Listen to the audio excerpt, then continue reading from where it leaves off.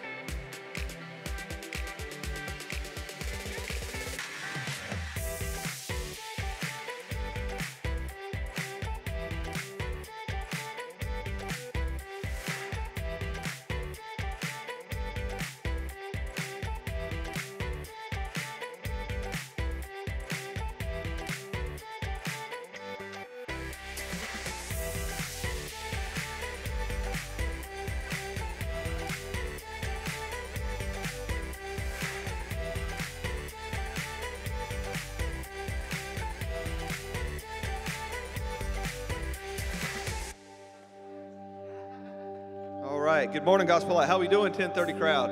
Man, y'all look good this morning. Y'all stand up. We're going to sing this morning. Listen, we got a reason to sing. We got a reason to worship this morning. So you guys lift your voices.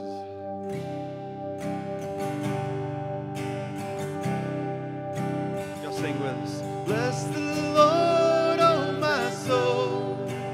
Oh, my soul. Worship His holy name. Sing like never before. Oh, my soul, I worship your holy name. Everybody sing with us. The sun comes up, it's a new day dawning. It's time to sing your song again. Whatever may pass and whatever lies before me, let me be singing when the evening comes. Bless the Lord, oh my soul.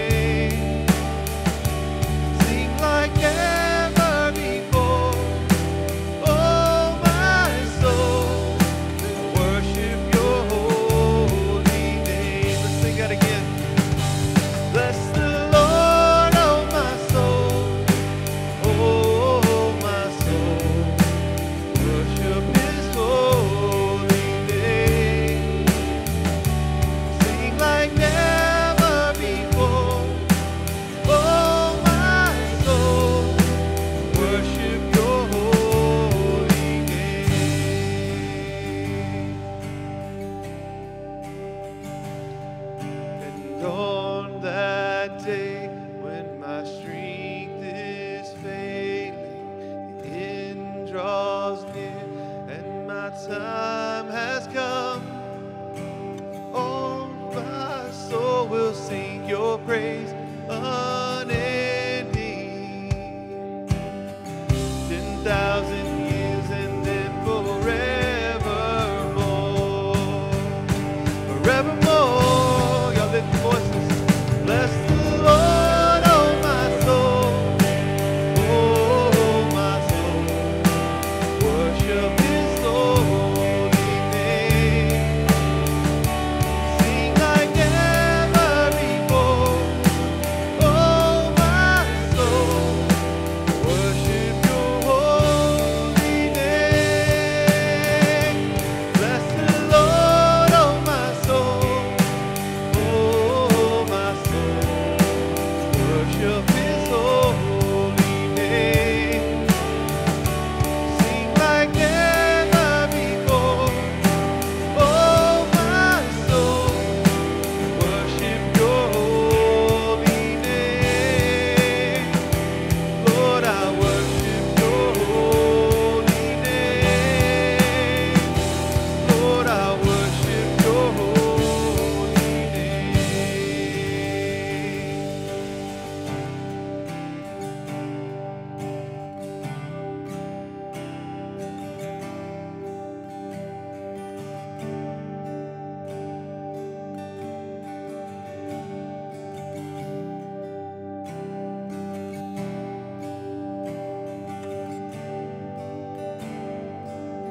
Now sing with us.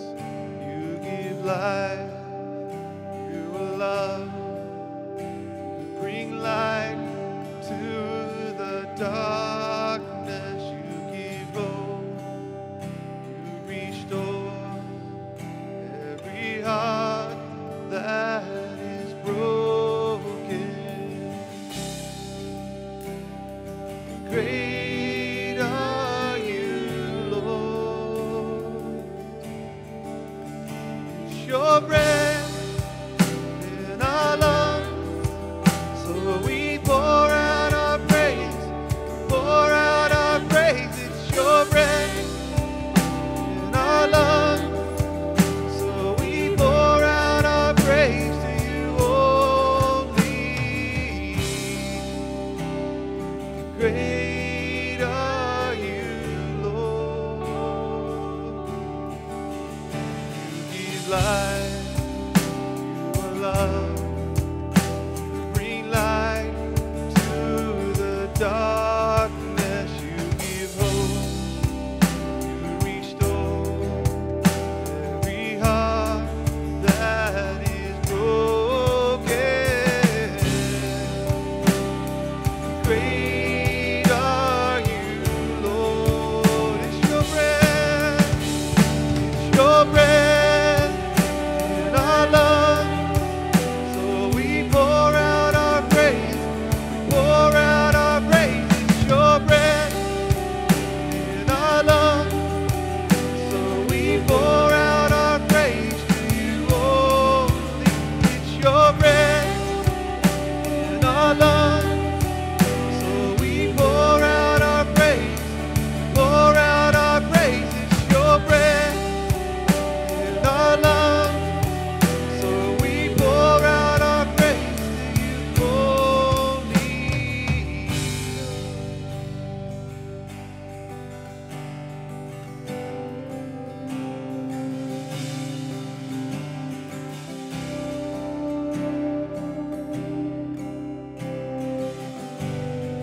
Every voice, y'all lift it up here. Though the earth will shout Your praise, our hearts will cry, these bones will sing. Y'all sing it. Great are You, Lord. Though the earth will shout Your praise, our hearts will cry, these bones will sing.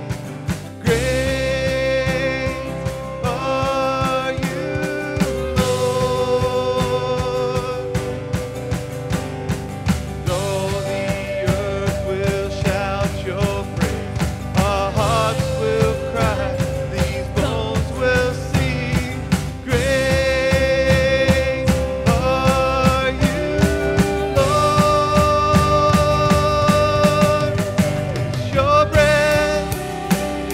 our lungs. So we pour out our praise. We pour out our praise. It's your breath in our lungs. So we pour out our praise to you only. It's your breath in our lungs. So we pour out our praise. We pour out our praise. It's your breath in our lungs. So we pour out our praise to you only. Great are you, Lord. Sing of your greatness, God. Great are you, Lord.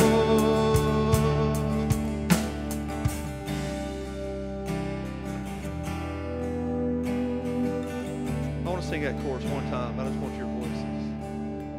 It's your breath in our lungs. Oh, we pour out our praise. We pour out our praise. It's your breath in our lungs. So we pour out our praise to you only. Amen. You guys can be seated.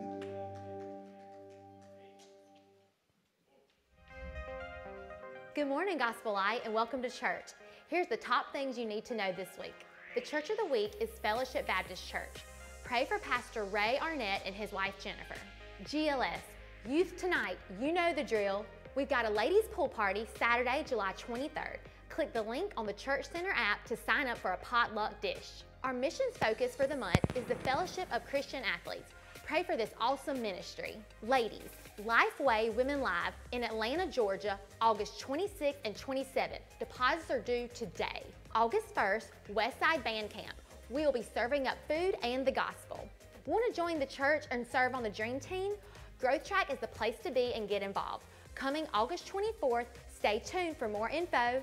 We are so glad you're here today. If you haven't downloaded the Church Center app, what are you waiting for? That's how we communicate to you and how you can join groups and events we have coming up. Now let's worship together. Do we really get coffee and donuts like Jason said last week? So the title of this next song is Who Am I? And as we prepare to perform it this week, it dawned on me it's such a simple question but profound one that's really asked in two ways. Who am I? More of a focus on identity. The Bible clearly tells us who we are. In the book of Isaiah, chapter 43, verse 1, but now says the Lord who created you, O Jacob, he who formed you, O Israel, fear not, for I have redeemed you, and I have called you by your name, you are mine. And then the other way that question could be asked is, who am I? From a worthiness perspective, something that I've struggled with a lot in my walk with the Lord. It's these feelings that we're not worthy of his grace and his mercy. And the Bible tells us that we are worthy because he says so. In the same book, 10 chapters later in Isaiah 53:5. But he was pierced for our transgressions. He was crushed for our iniquities. Upon him was the chastisement that brought us peace. And with his wounds we are healed. So Lord, we just ask you that you give us the humility and the courage to accept your wonderful gift.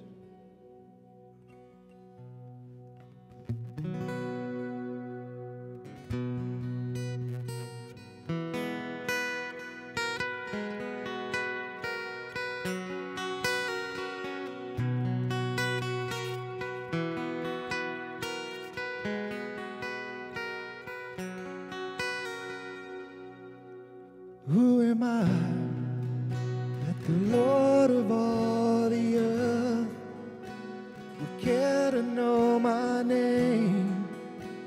He care to feel my hurt. Who am I that the bright and morning star would choose to light the way from my ever-wandering heart? Not because of who I am, but because of what you've done. but because of what I've done, but because of who you are. I am a flower quickly fading, here today and gone tomorrow, a wave tossed in the ocean, a vapor in the wind. Still you hear me when I'm calling, Lord, you catch me when I'm falling, and you told me who I am. I am yours. I am yours.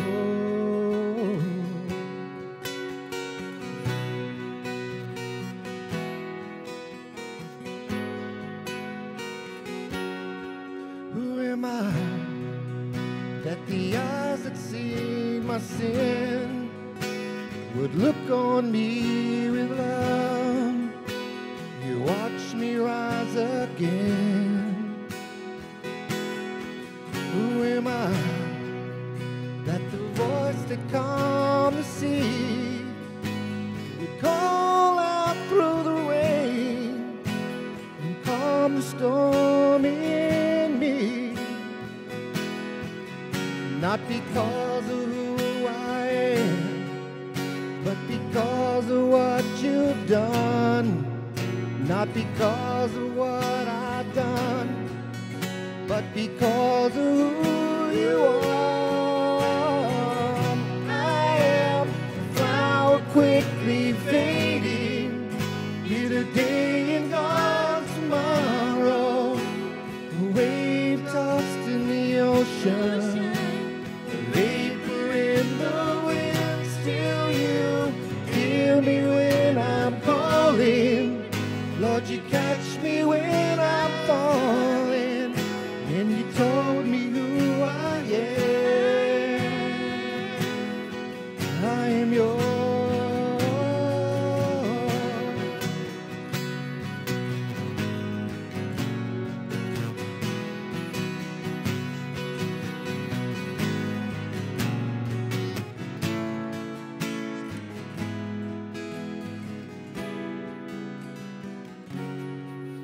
Not because of who I am, but because of what you've done. Not because of what I've done, but because of who you are. I am a flower quickly fading, here today and gone tomorrow, a wave tossed in the ocean, a vapor in the wind. Still you hear me when I'm calling, Lord, you catch me when I'm falling. You showed me who I am yours. I am yours.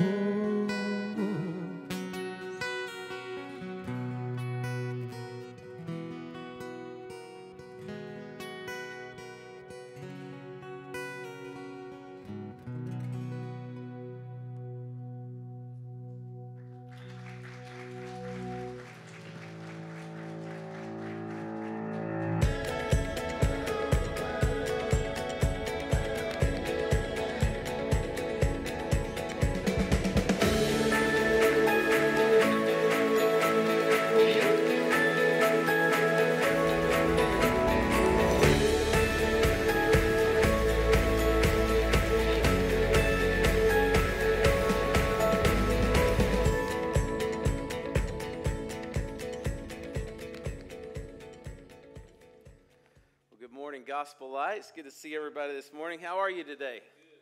Good. All right. It's good to see you here. Let's open our Bibles together to the book of Ephesians for one final time in this series. I have the privilege of finishing out the book of Ephesians. We've been here for almost a year, possibly more. I can't remember the exact date we started this, but it's been for most of the last year that we've been going through the book of Ephesians, and I just personally want to say this has helped me tremendously.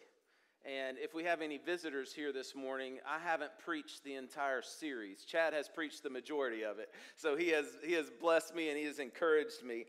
But we are going to wrap up this series today, and we're going to be looking at 4 verses, just 4 final verses in this chapter. And, you know, I don't know if you've done a reading plan going through the whole Bible or through certain books, but when you get to certain places in the Bible, it seems like some of the stuff you just kind of blur through it, right?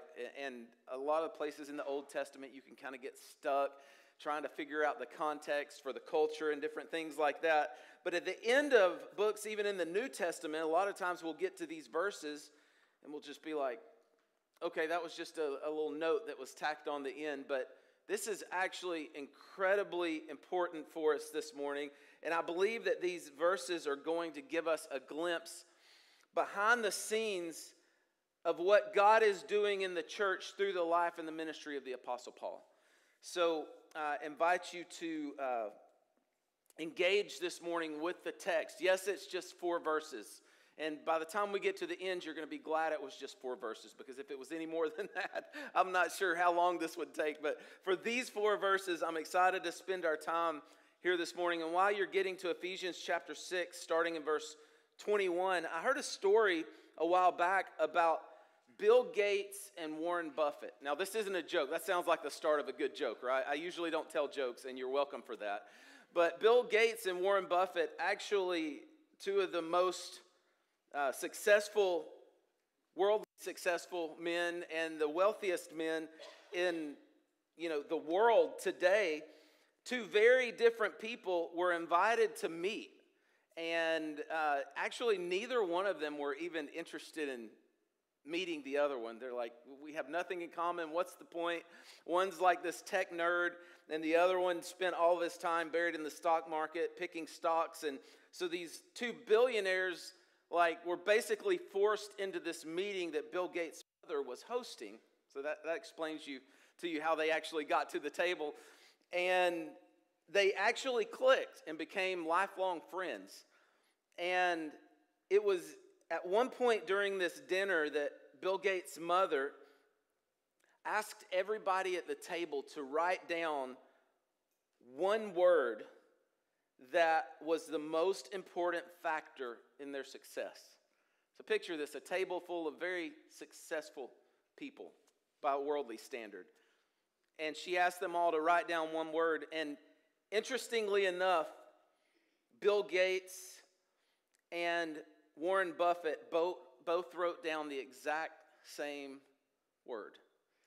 And I almost bet you that some of you guys could guess what this word was this morning. They both wrote down the word focus.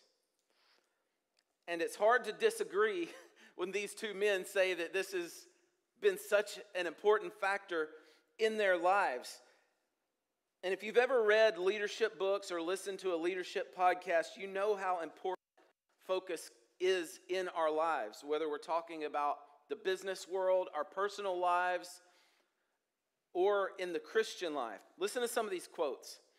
These are some of the most popular quotes on the internet for focus.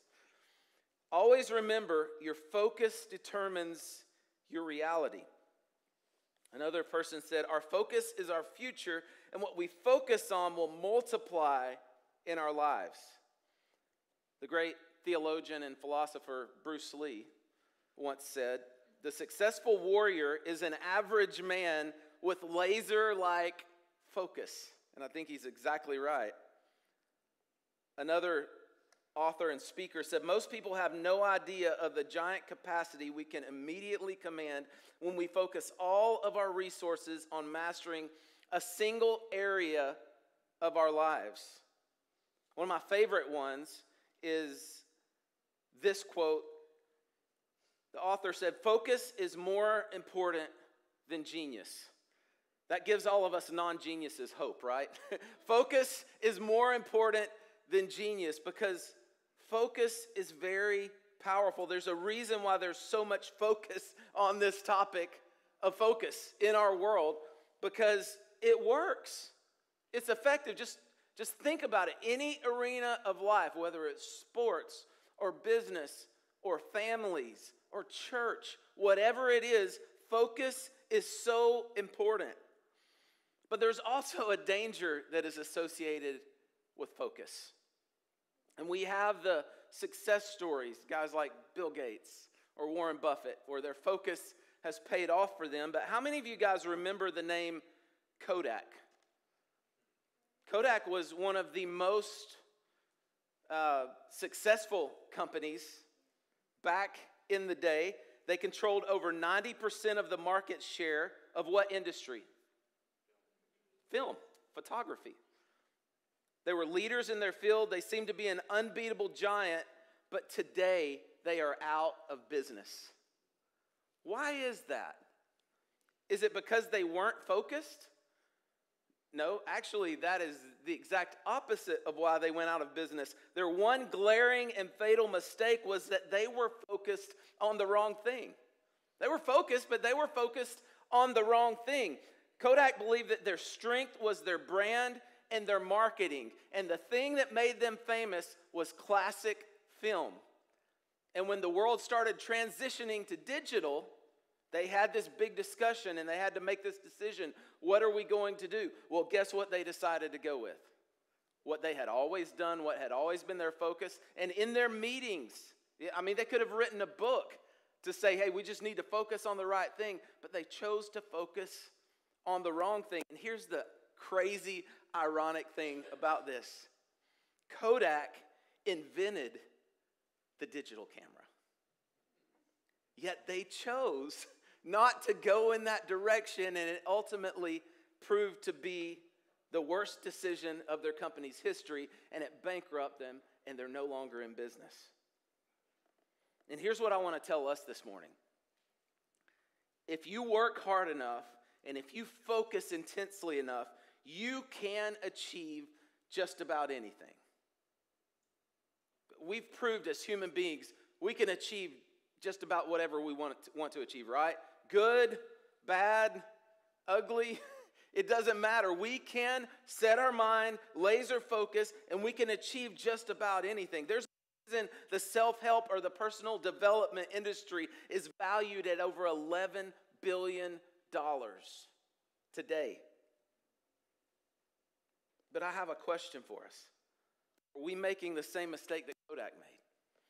What if we live our entire life and we focus on the wrong things?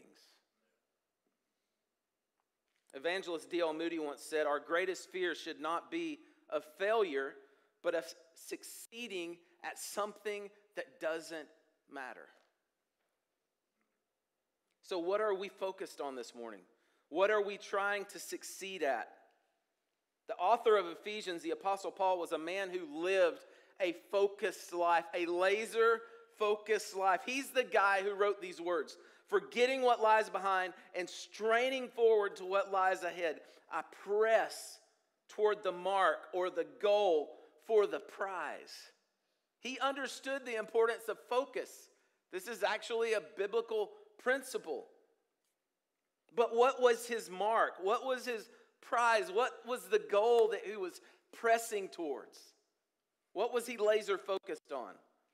He said, I press toward the goal for the prize of the high calling of God in Christ Jesus.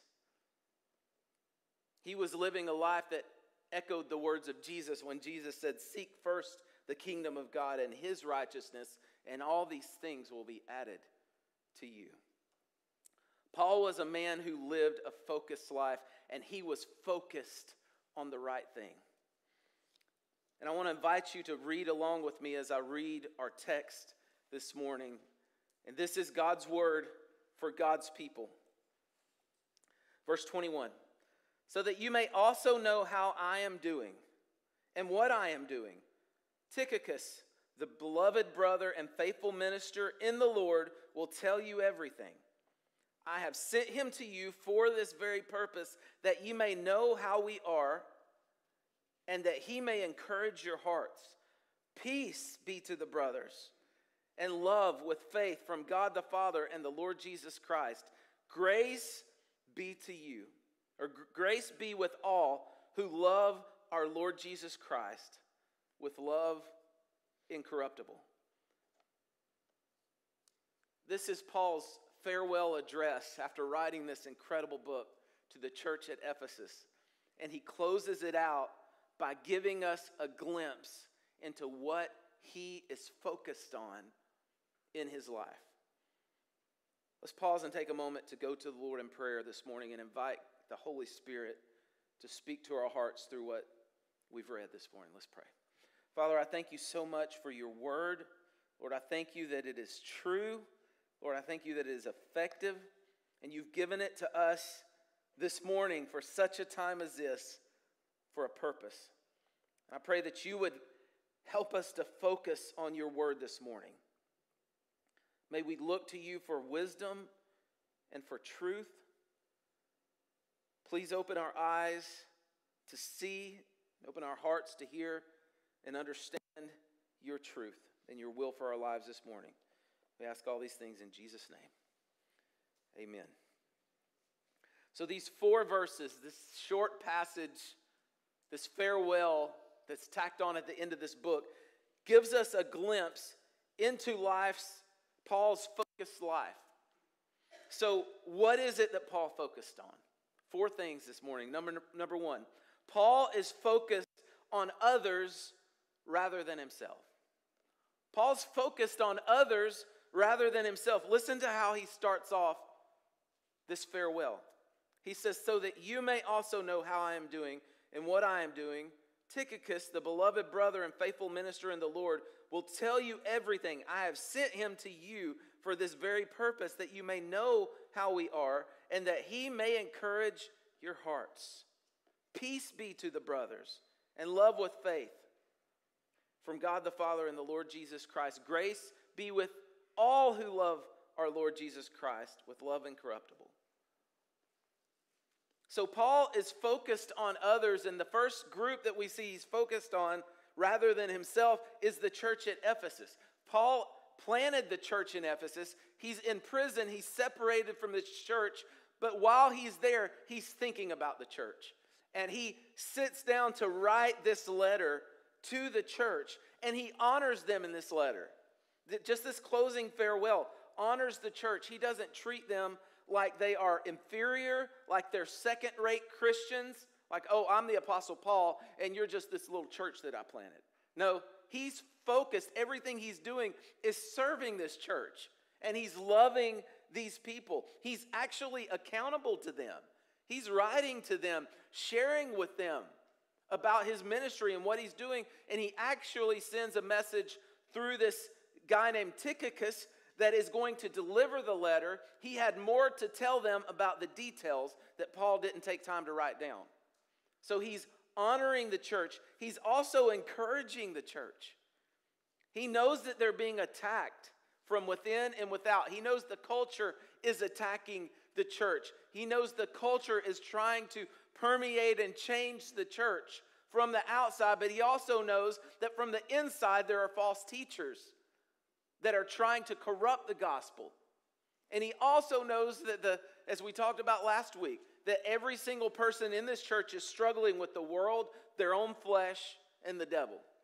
So he's sending this man to them to encourage, and he's sending this letter to them to encouraging them, to encourage their lives, and to be an encouragement. He also not only honors, encourages, but he also gives them instruction in their life. He's teaching them in this letter. This is an act of love. This is an act of service. He's teaching them what they need to be able to stand. They needed the truth. They needed to know the truth of the gospel of God's word. And Ephesians was specifically written to them for their needs, for what they were going through. Not only do we see he's focused on the church of Ephesus, but he also mentions one of his co-laborers, this man named Tychicus. Now, I don't know how many of you know very much about him, but he's one of the people in Scripture that not much is written about. Now, there are people in Scripture that their name is just mentioned one time, and we just hear in passing. There are other people like this man who Just a few times, 4 or 5 times, their name is mentioned, and then we don't ever hear anything else about them. And then there are some people that, like, over and over and over and over, like the Apostle Paul, you just constantly hear all throughout Scripture. The book of Acts, all the epistles that Paul writes, he's all throughout, and we know a ton about him. But what about this man that we don't know very much about? Why is he so important in Paul's ministry? Well, in the 5 references that we see in Ephesians, Colossians, Acts, 2 Timothy, and Titus, we realize that Paul sent this man to the church at Ephesus when he was in prison to deliver this letter. He also sent him to the church at Colossae and the church, or to Philemon, to deliver this letter to him on behalf of this man named Onesimus. We believe that Tychicus was the one, according to Scripture, who delivered all of these letters. He also traveled with the Apostle Paul on his missionary journeys, sharing the gospel. He served him. He wasn't in the spotlight. He wasn't in the limelight. He wasn't the one everybody wanted to come hear him preach. But he was serving faithfully and doing exactly what the Holy Spirit and the Apostle Paul asked him to do. He was actually on Paul's 3rd missionary journey when he went from Ephesus back to Jerusalem the final time, where he was bound, arrested, and sent to Rome to stand before Caesar. Another thing we learn in Scripture about this man is that he was an interim pastor. When Paul was in prison, about to be executed in his 2nd imprisonment, he wanted Timothy to come to him. So guess who he sent to pastor the church in Ephesus so Timothy could leave and come to see him in prison in Rome? Tychicus. He was the man who went to fill in for Timothy. We also see we believe that he did the exact same thing on the island of Crete for Titus, who was the pastor of the church there. He's one of the unknown or little known servants of God in the New Testament, but he made a huge impact for Jesus Christ. This is how Paul, his friend, describes him. Paul says that he is a friend, he's a faithful minister, and he's a fellow servant of God. How would you like for your life to be described in that way? This is how the Apostle Paul summarizes this guy. And we know the Apostle Paul was not a guy who was scared to step on people's toes. He didn't just walk around with flowery speech trying to make people feel better. He was not a flatterer. He was the one who told John Mark, "You're not welcome to come with me because you're not profitable. You quit." He wrote another letter and talked about another man who gave up in the middle of the fight and went back home. Paul said, I don't want to have anything to do with him. But he's talking about this guy as a friend, a faithful minister, and a fellow servant of God. And as I studied about this man's life this week, it made me stop and ask a question of myself. Am I willing to serve and be unknown so that Jesus Christ can be known? Am I willing to spend my life focused on somebody else? Am I willing to do whatever it is that God calls me to do, no matter what it costs me? That's the kind of man that Tychicus was. And Paul is honoring him, encouraging him, and allowing him to do what Paul can't do himself. He trusted him with this message of the gospel that we are blessed to have today. We also see someone that Paul is focused on that's not even mentioned in this passage, and that is Timothy. Remember, Timothy is the pastor of the church at Ephesus. So he writes this gospel to the Ephesians, and it goes to Timothy. Timothy reads it first, then he stands up and he delivers it to the rest of the church. So Paul is helping this young man, Timothy, who he helped to disciple, who he led to the Lord, and then he sent him as one of his best guys to go pastor this church that he planted in Ephesus in the middle of this cultural nightmare, this center of worship of all the Greek and the Roman gods. This place, Pastor Chad said a few weeks ago that you could compare it with Sodom and Gomorrah. That's what Ephesus was.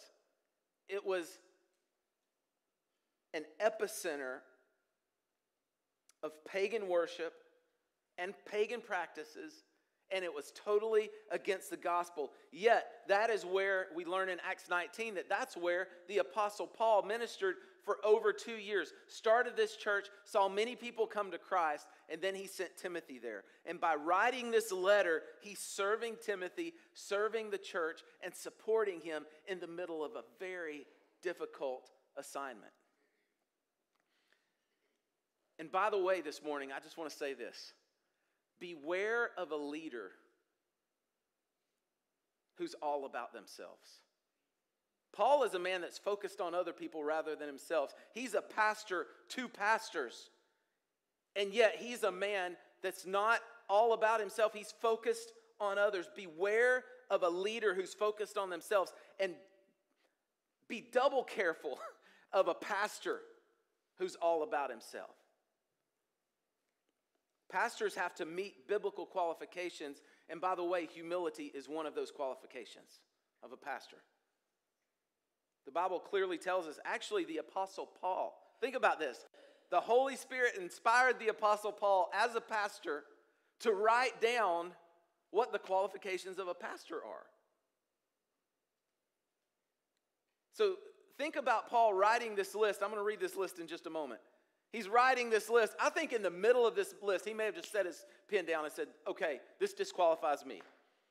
How can I ever live up to this? Being above reproach. How can I do all of these things?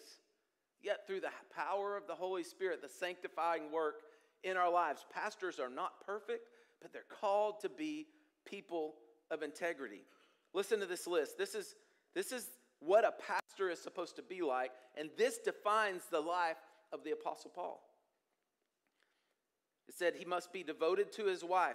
The pastor's children must be in submission, not perfect, but in submission. A pastor should be a faithful steward. They must be humble, not arrogant, gentle, not quick-tempered.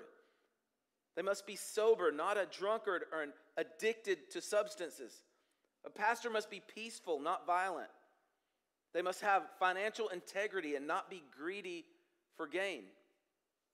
A pastor must be someone who shows hospitality, a lover of good, self-controlled, upright, holy, able to teach, spiritually mature, respectable, and they must be an example to the flock.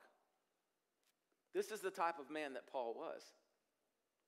He was focused on others rather than himself. We also see, moving on through this passage, that Paul is a man who is focused on the mission rather than his circumstances. Paul was focused on his mission rather than his circumstances. He's writing to a church that he planted from prison.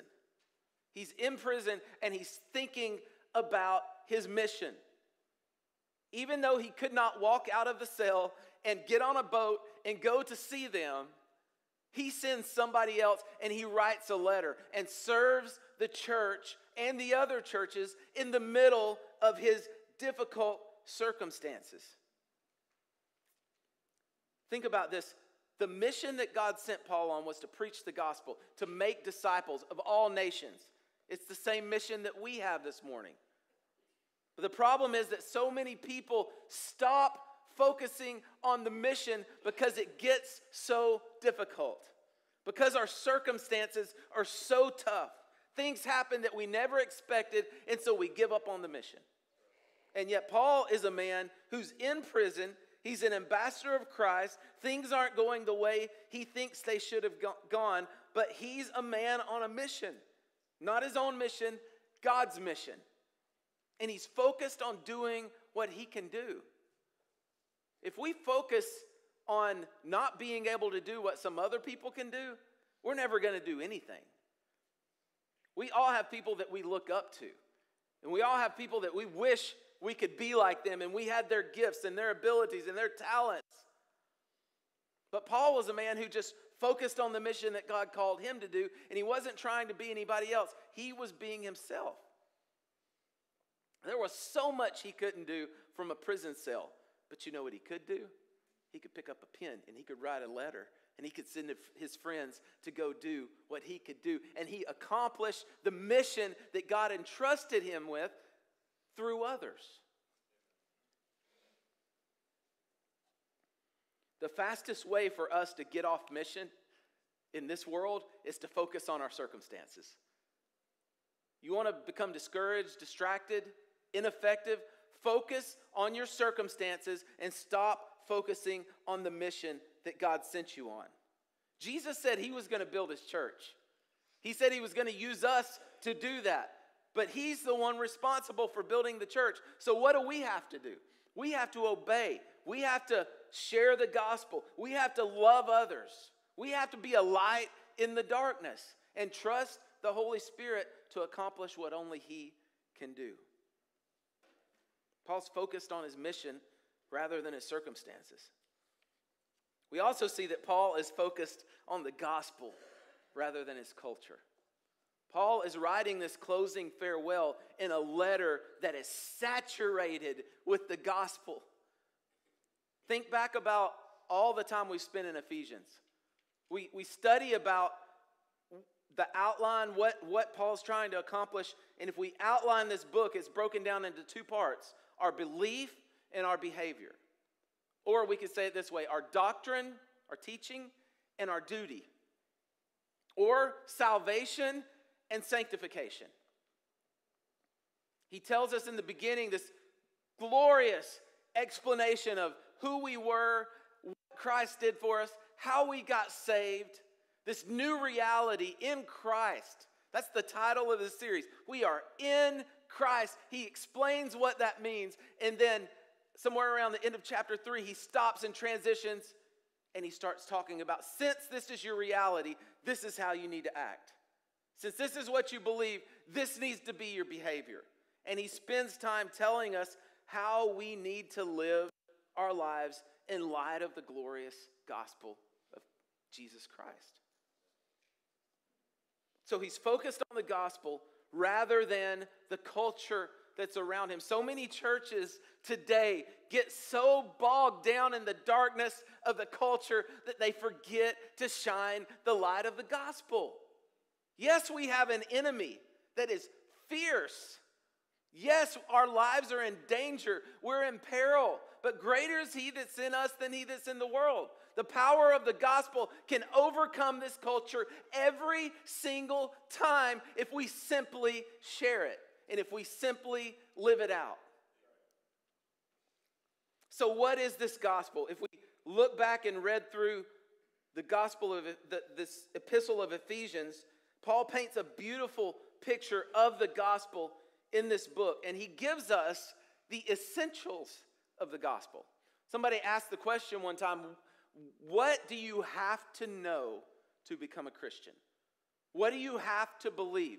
You don't have to be a theologian to be saved. Do we all realize that? You don't have to know everything about the gospel. Just like you don't have to know what's happening in an airplane, and you don't have to understand the laws of aerodynamics to be able to sit in a seat on the airplane and fly, right? You can enjoy the benefits of something without understanding everything about how it goes. But the gospel is a specific message, and we have to have faith in that specific message and in the person of Jesus Christ if we're going to be saved. So what are the essentials of the gospel? I believe there are 4 essential things that if you do not include these things in sharing the gospel, it's no longer the gospel. If we lose one of these 4 things, we've lost the gospel. And they're these 4 things. Number 1, God. Number 2, sin. Number 3, Christ. And then 4 is response. God, sin, Christ, response. There are a lot of churches today that are trying to share the gospel, but they don't want to talk about sin. If you don't understand sin, church, you're never going to understand the Savior. If you don't understand the darkness, it's not going to make any sense that he wants to give you light. If you don't understand that you're bound in your chains of sin, why would it make any sense for him to tell you that you can be set free? If you don't understand that you're dead in your trespasses and in your sin, why would you call on the Holy Spirit to give you new life? We have to understand the bad news of sin if we're going to understand the good news of the gospel. But so many churches have stopped sharing the truth about sin. Jesus talked about sin. Every one of the apostles talked about sin. The Bible, Scripture is full of it. The Holy Spirit convicts men of sin through the preaching of the gospel. And yet so many in our world today have stopped talking about that. So what did Paul do? Did Paul employ these four elements? God, sin, Christ, response. Let's look back at Ephesians chapter 1. Let's travel back in time a year, okay? Let's go back to where we started out this journey. Flip back with me if you have your Bibles or your apps open. I want you to look at Ephesians chapter 1, starting in verse 1. What does Paul start out with when he explains the gospel? Listen to this. Paul, an apostle of Jesus Christ, by the will of God, to the saints who are in Ephesus and are faithful in Jesus Christ, grace to you and peace from God our Father and the Lord Jesus Christ. Blessed be the God and the Father of our Lord Jesus Christ, who has blessed us in Christ with every spiritual blessing in the heavenly places, even as He chose us in Him before the foundation of the world, that we should be holy and blameless before Him. In love, He predestined us for the adoption to Himself as sons through Jesus Christ, according to the purpose of His will, to the praise of His glorious grace, in which He has blessed us in the beloved. Verse 7, in Him we have redemption through His blood, the forgiveness of our trespasses or sins, according to the riches of His grace, which He lavished upon us in all wisdom and insight, making known to us the mystery of His will, according to His purpose, which He set forth in Christ. Do you see how focused Paul is on God? If people don't understand our glorious, our holy God, the gospel's not going to make any sense to them. They've got to understand that He is the Creator, that He is the one to whom we are accountable. It is appointed unto every man once to die, and after this, the judgment.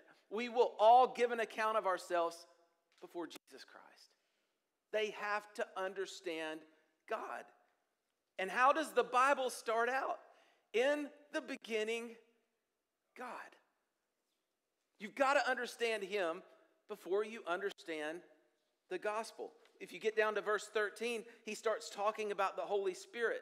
And you see that in 13 verses, he's drawn this beautiful picture of the cooperation within the Trinity between the Father, the Son, and the Holy Spirit. And God is such a part of the gospel. It has been said that God is the gospel. The good news is the story of God reaching down to mankind.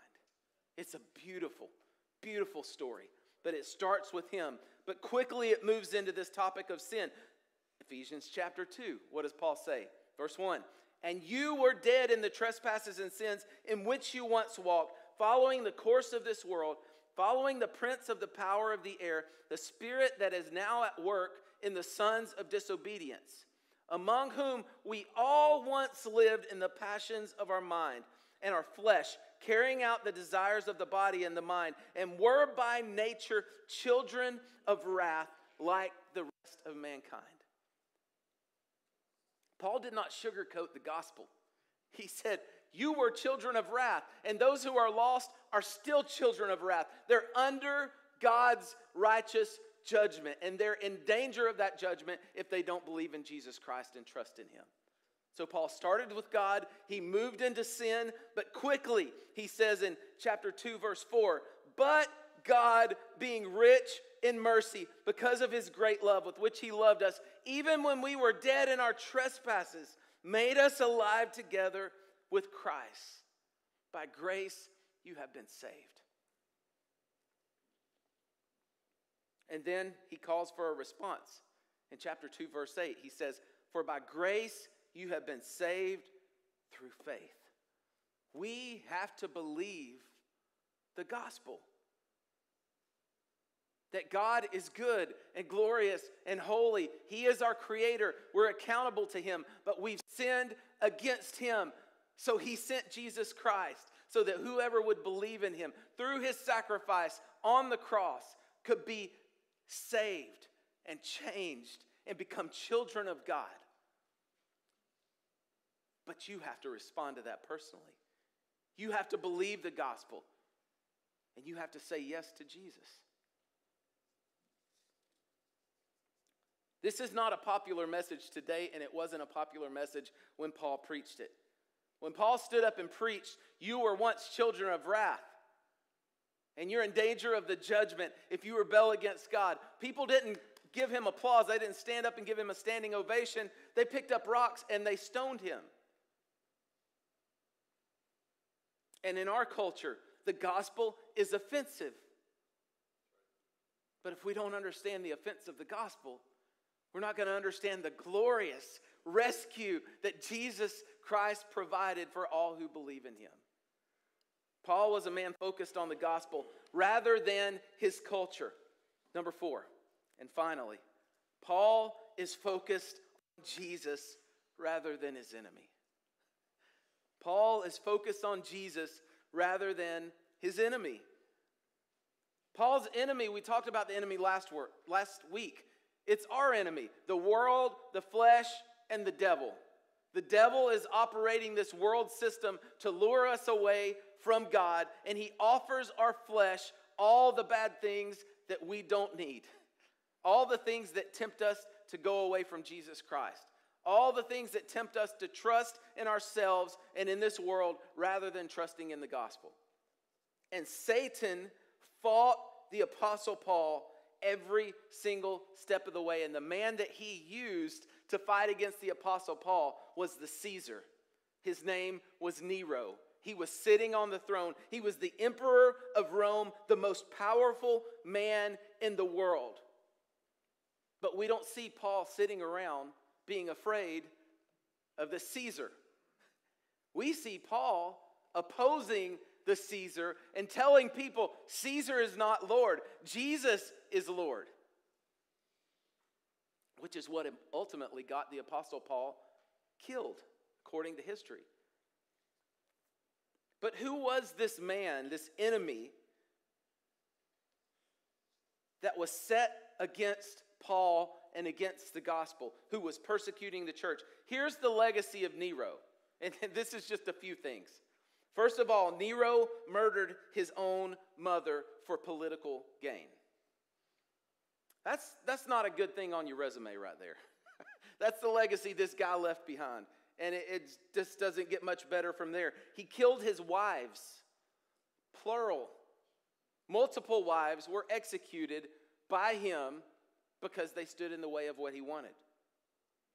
He was a man who was very sexually immoral. He abused men, women, children, openly, publicly, unashamedly, because he was the emperor of the Roman Empire, the most powerful man in the world, and he was an evil man. He blamed Christians for burning Rome. He persecuted Christians, crucifying them, set them on fire to light his gardens at night. Proclaiming, oh, you think Jesus is Lord? Well, let's see if he can save you from this fire. He would put them on this fire, pour whatever he needed to on top of them, and light them on fire and let them burn. To send a message, you follow Jesus, this is what happens to you. And yet we see the Apostle Paul was not afraid of him. This is the same emperor that executed Peter. It was under the Roman government that James was executed, and ultimately every single one of the apostles, except for the Apostle John, who was exiled.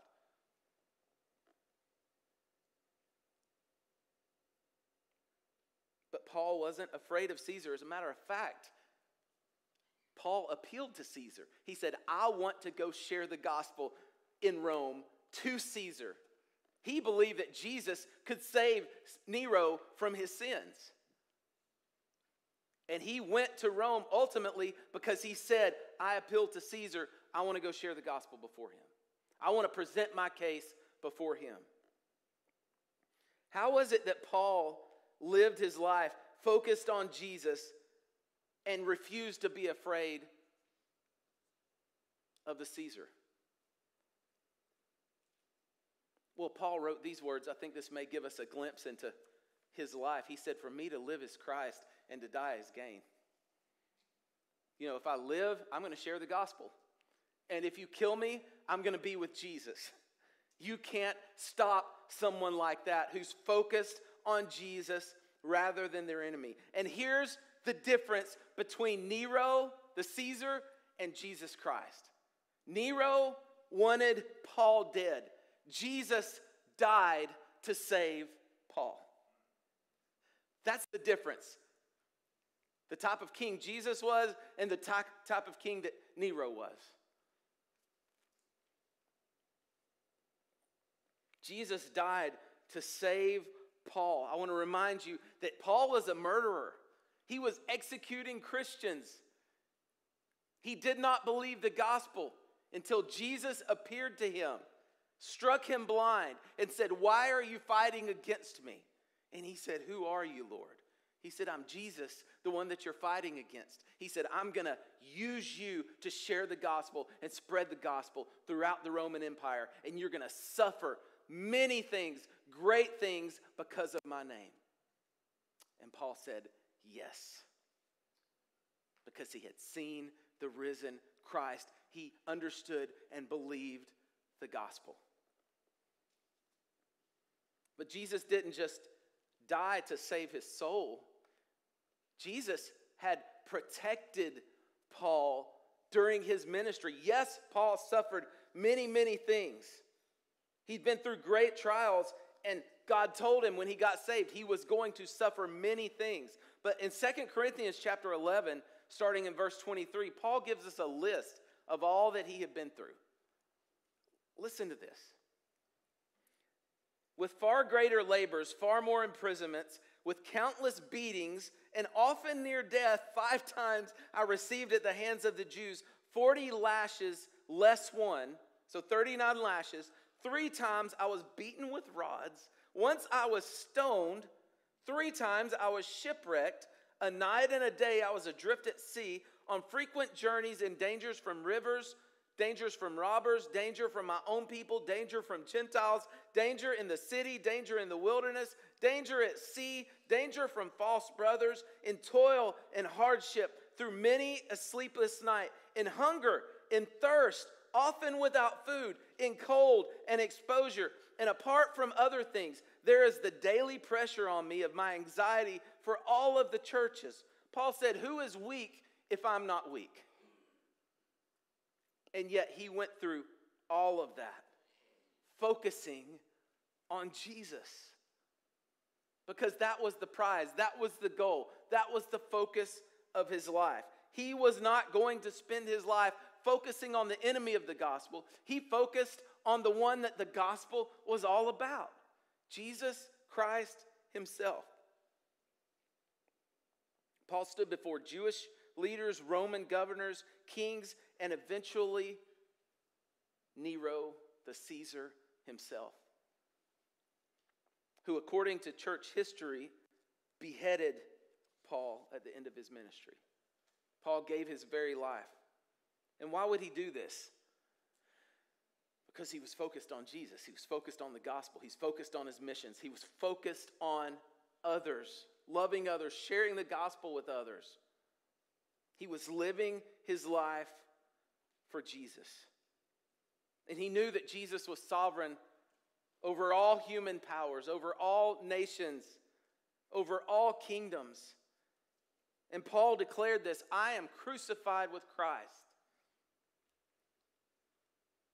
It is no longer I who live, but it's Christ who lives in me. And the life that I now live in the flesh, I live by faith in the Son of God, who loved me and gave himself for me." Paul was a man who was focused on Jesus Christ.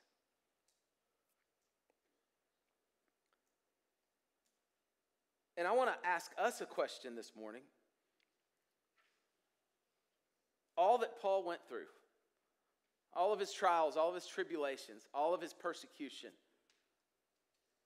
he still kept serving Jesus in spite of all that. And if you're anything like me, we live focusing on our circumstances and our enemy rather than focusing on Jesus. We haven't been through, I was going to say half, we haven't been through a fraction of what Paul's been through. And yet we're the kind of people, let me personalize this. I'm the kind of person, I know you're probably a little bit better than I am. I'm the kind of person that will sit at a traffic light, and if the person in front of me takes half of a second before they go when the light turns green, I'm upset because they're standing in my way. I've got things to do. Anybody else like that? What about fast food? That's one of my pet peeves. You know, they're supposed to be about the customer, right? But if I have to wait at fast food, if the drive-thru takes too long, we expect everybody to be like Chick-fil-A right now, right? I mean, that's everybody's got to be get me in, get me out. It's all about me. We're the kind of people that will go to a 5-star restaurant if we have to wait too long on the waiting list or the server does something wrong. We're upset. Guys, we're living in a different dimension, a different universe than the Apostle Paul was living in. We don't know how to suffer for Jesus Christ. Your food being cold or getting the wrong thing delivered to your table is not suffering. That's called we're spoiled, rotten, and we think we deserve too much, and we're very selfish people, and we're focused on ourselves, and we start focusing on something else. Then we can experience the kind of success that the Apostle Paul experienced. Not worldly success, but success for the gospel. So I want to ask you the question as I close out.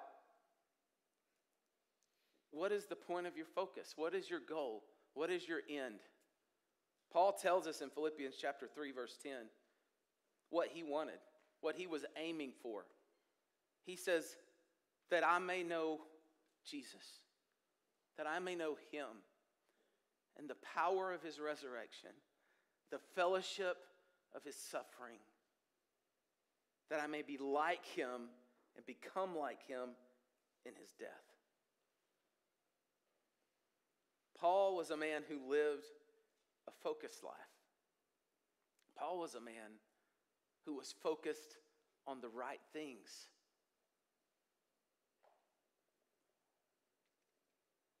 So what are we focused on this morning? Are we focused on ourselves, our circumstances, our culture, our enemy? Or are we focused on Jesus rather than the enemy? Are we focused on the gospel rather than this culture? Are we focused on our mission rather than our circumstances? And are we focused on others rather than ourselves? When Paul stood before Jesus, the words he heard were, "Well done, good and faithful servant."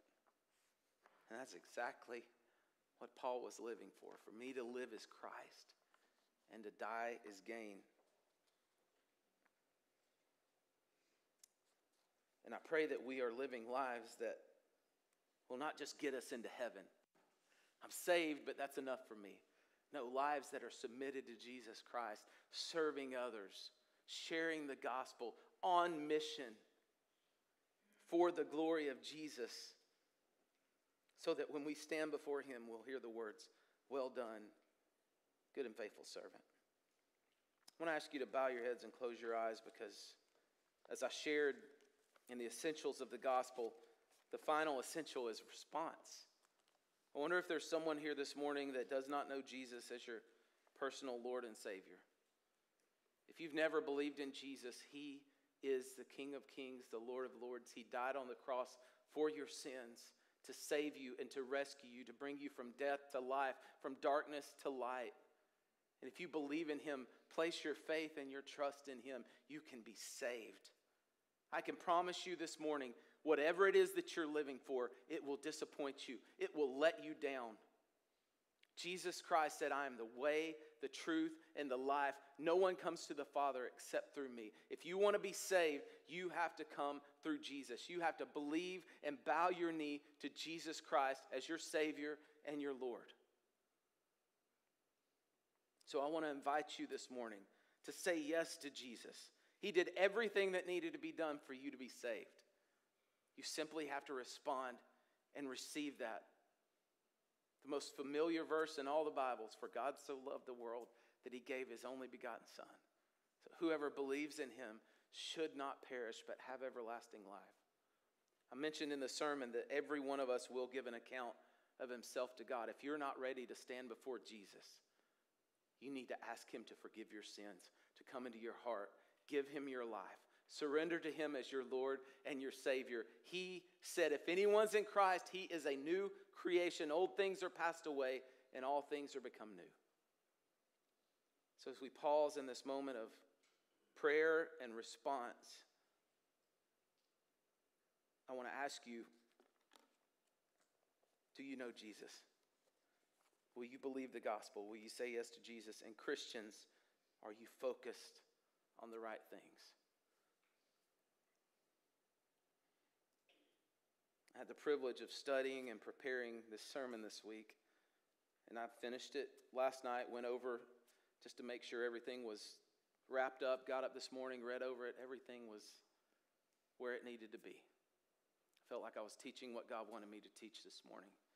I got in my Jeep and started driving to church, and the country station that was on my Jeep was playing a Christian song. And it's a song from my childhood. And it's actually the sermon I just preached. And I want to close the service with this song. And if anybody knows this song, I want to invite you to sing it with me this morning.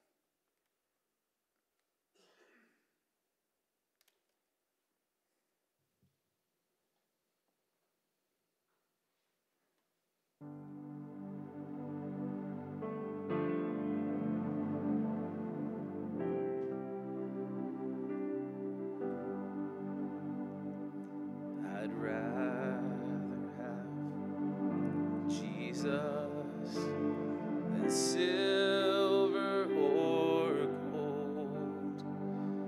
I'd rather be his than have riches untold. I'd rather have Jesus than houses or lands. I'd rather be led by his nail-pierced hands than to be the king of a vast domain and be held in sin's dread sway.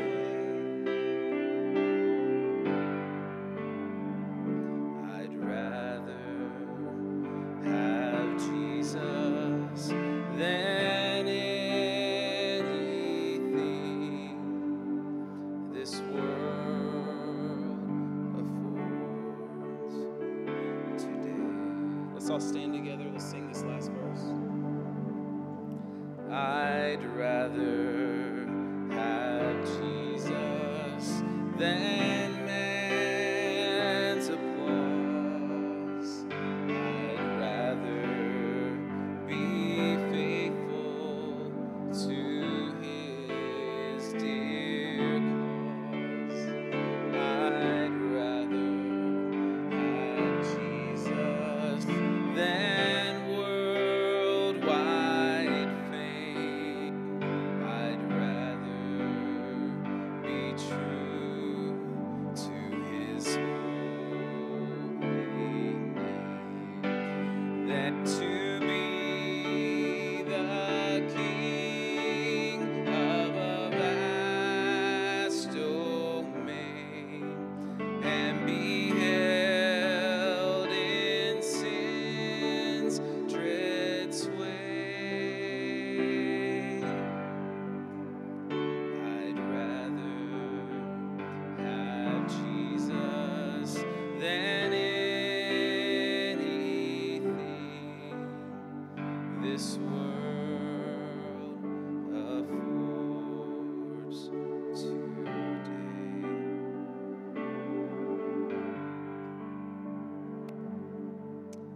thank you for your word that speaks to our hearts. And Lord, I ask that you would not just let these words ring in our ears, but God, may they be planted deep in our hearts. And Lord, I ask that you would change our lives, make us into the image of Jesus Christ.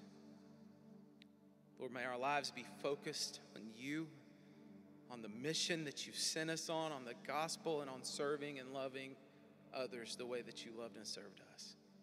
Holy Spirit, I ask that you would do what only you can do. May we truly respond to the gospel and live out the truth of your word. We ask all these things in Jesus' name. You guys are dismissed. Thank you.